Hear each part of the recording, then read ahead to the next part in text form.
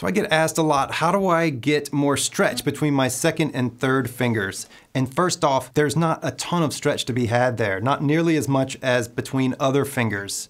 So we can just set our expectations. That said, we typically have better stretch when this part of the hand is parallel to the bottom of the neck. So that can give us more in this way to get up by the fret. And so that's a start.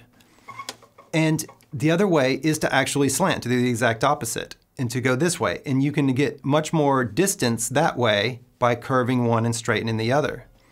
So that's another way, but it compromises your pinky, your little finger, and your index finger by doing it. So depending on the circumstance, the piece of music or whatever, it could be better to not do it that way. Lastly, you can drop your thumb down so that your fingers are straighter, and that will also give you more stretch.